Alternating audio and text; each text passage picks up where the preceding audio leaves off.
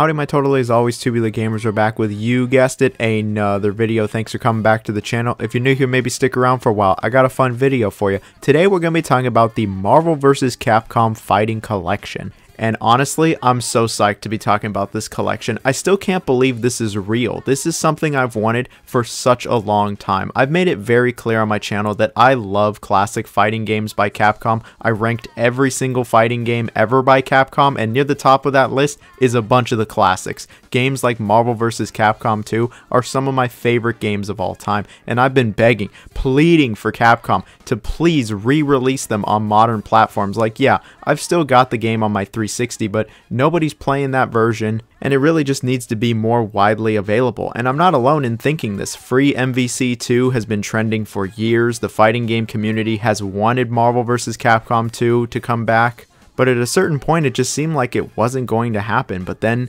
one day we got a Nintendo Direct and everything changed.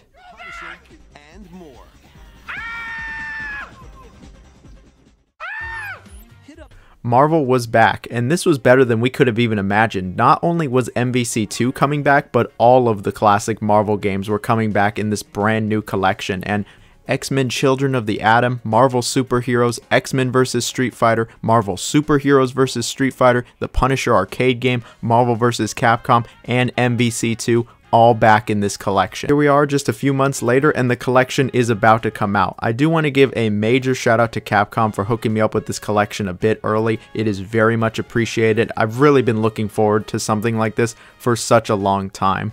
And I will just say immediately, this is a fantastic collection. This is easily the definitive way to play any of these games. They're widely accessible with online play. You can switch between the Japanese and American versions. There's tons of filters and display options, and there's a bunch of extras in the museum. Like, this is just an excellent collection. If you've ever been interested in the Marvel vs. Capcom series or fighting games really in general, this collection just immediately is like a must buy. It's like crazy good. You get 7 classics. So for today's video, I thought to myself, how should I cover this collection? I could just do a basic overview, like a review of the collection as a whole, but I thought it would be a bit more fun to actually rank all 7 of the games on this collection from worst to best. I thought that might fit my style of video a bit more, but if you came here just to find out if the collection is good or not, I'll spare you the details and just say this collection is fantastic. Go get it before it gets delisted. But for everybody who's sticking around, please like, share, comment, subscribe. I got the Patreon and the Super Thanks. Any support is truly greatly appreciated. So of these 7 games, which do I think is the weakest? This might be a little bit of a hot take, but I think the weakest game in this collection is Marvel Superheroes. I want to make it clear there is no bad game in this collection. There's not even a game that's close to bad. It's just when you stack them all up for a ranking, yeah, I think the weakest is Marvel Superheroes. And you might even go, really? You'd even rather play Children of the Atom over Marvel Superheroes? Yeah, I'd rather play Children of the Atom. But don't get it twisted, Marvel Superheroes is still a good fighting game. It's got a good roster. The roster is honestly better than Children of the Atom. There's a bit of variety. You can still very easily come back to this game and it'll feel nice. It's aged incredibly well. The presentation is great. The music kicks ass. And there's actually a decent amount of depth to this game still. So why is it the weakest for me? Well, compared to a lot of the other games on this list, the depth in roster just isn't there. But the main reason I have Marvel Superheroes at the bottom is because of this game's main gimmick, the Infinity Stones. We're all familiar with the Infinity Stones at this point, but this was way before Thanos had them. And they are like the main gimmick to this game. They show up during the fights and you can actually use them. They'll give you powers like regenerating health or super armor, where you clone yourself, and you can even knock them out of your opponent and use them yourself. And I just have really never been big on this gimmick. I never really liked the stones. I thought they felt like just a cheap little addition thrown in there at the last second to make it feel a little different from X-Men Children of the Atom. And playing this game all these years later for this collection, it really reaffirmed my belief, where I'm like, I just don't really care for this. Of course, you could try to ignore the stones or not use them, but the AI sure as shit gonna use them. And then if you're not using them in multiplayer, I mean, yeah, it really is basically just Children of the Atom with a few different characters. And the characters that do appear in both games play nearly identical. The fighting is still good, it feels nice, and you can have some fun with it, but I truly feel like all the other games in this collection are better than Marvel Superheroes. I already brought it up a few times, but here we have X-Men Children of the Atom. Look, when it comes to this game and Marvel superheroes, they're absolutely neck and neck for me, and I feel like certain days I prefer Children of the Atom, and some days I prefer Marvel superheroes. Today, I'm preferring Children of the Atom. This was Capcom's first fighting game to feature Marvel characters, and it is exclusively X-Men characters, so the roster is pretty decent if you like X-Men. But it certainly isn't as varied as Marvel superheroes, but I still like it nonetheless. When it comes to how this game feels, yeah, it actually feels pretty similar to really all of the other Marvel fighting games by Capcom. They all have a similar feel, and if you've played any of them, you'll be able to pick this up no problem. It does feel a little stiffer than, say, MVC, but it doesn't feel bad at all. The game has a decent amount of depth, there's some combos. I'd say it plays the closest to like Darkstalkers. And when it comes to this game's speed, yeah, Darkstalkers is comparable. So all of that is good, but I will say that this game doesn't really stand out all that much from all the other fighting games of the 90s outside of the fact that it is all about the X-Men. This is the only X-Men only fighting game, at least by Capcom, and that really is its identity. I'll also say this game is hard as fuck in the arcade mode. Juggernaut just whooped my ass so many times, I forgot how hard this game actually gets. But despite feeling a little shallow at times, especially when compared to MVC, this is still an enjoyable fighting game that should be tried by anybody that likes the X-Men or you wanted to see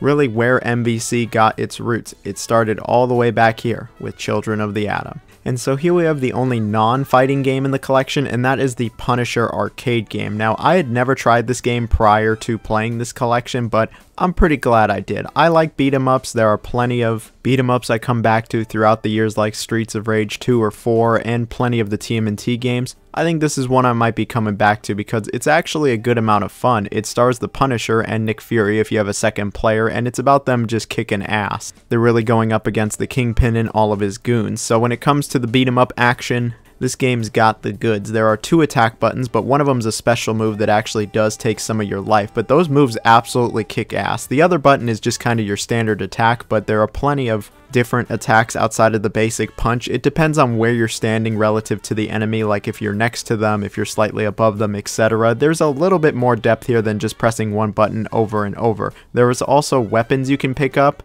and you even get guns at a few points, and these guns, yeah, they absolutely kill. And speaking of kill, you're probably going to be killed because this has old school arcade difficulty where the enemies can just totally gang up on you and then the bosses absolutely annihilate you. The bosses do so much damage, it's not even funny.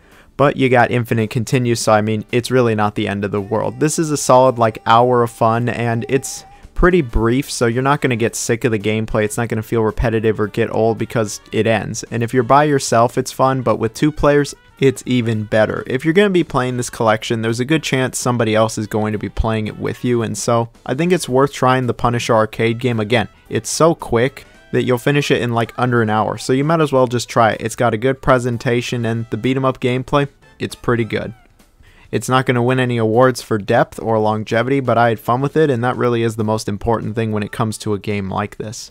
And so here we have X-Men vs Street Fighter. So this is really when the Marvel vs Capcom series got started. This was the first crossover between Marvel and Capcom characters, and as the title implies, it was just X-Men characters and just Street Fighter characters, with most of those X-Men characters returning from Children of the Atom. And then when it comes to the Street Fighter characters, yeah, they've been pulled in from what I'm guessing is like Street Fighter Alpha 2, but it's all under a cohesive art style that actually really works. I love how this game looks. I really love how all of these games look, but this game, it has a very nice art style, and when it comes to the gameplay, yeah, it feels pretty similar to MVC. It feels a little stiffer and there's not as much depth, but if you've ever played a Marvel vs Capcom game and you come back to this, you'll feel right at home. So this game introduced the tag mechanic to the series where you actually pick 2 characters and switch between them on the fly, and the character you even have in your reserves can actually get a little bit of health back. It was a unique mechanic that is still very much used even nowadays. Obviously this has been heavily expanded on,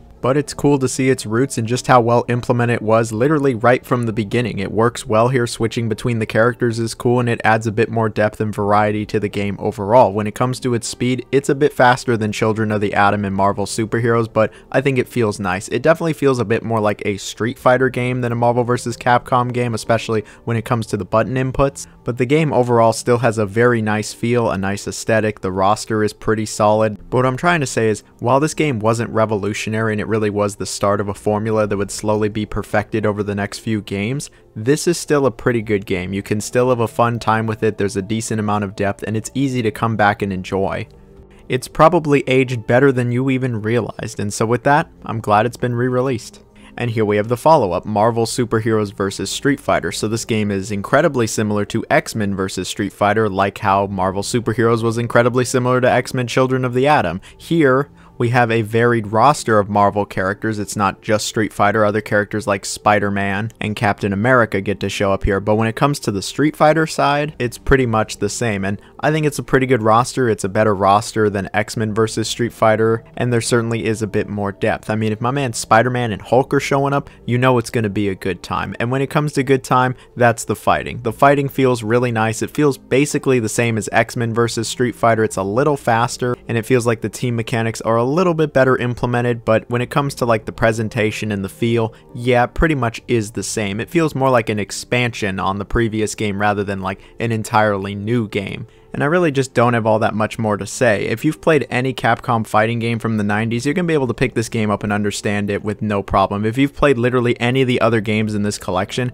you'll have no problem playing this game. It's a good time. I'd rather play it than the prior game, and it was just another step to the amazing MVC games. Speaking of, here we have the first Marvel vs. Capcom. This game really took Marvel Superheroes vs. Street Fighter and just kind of expanded on it a bit. They have a bunch of Marvel characters. They have more than just Street Fighter when it comes to the Capcom side. Plenty of other Capcom characters show up here like Strider, like Mega Man. And it doesn't just feel like you're playing a Street Fighter game with some Marvel characters in it. No, the game really has its own unique identity and feel. You still pick teams of 2, but you also get to have an assist character that you can summon at any point to do a quick attack. And when it comes to the summonable characters, there's actually a bunch of fan service. A bunch of characters from the prior games show up, but there's a bunch that have never actually been playable that are pretty cool to see. When it comes to the roster, yeah, it's better than any of the games I just previously mentioned, and this is when the roster started to get pretty kick-ass. This is when I really started getting into the roster. I was like, man, there's a bunch of characters that I don't even know what they're from, but they seem really cool, and I ended up getting into their series, and this game was really a gateway for me.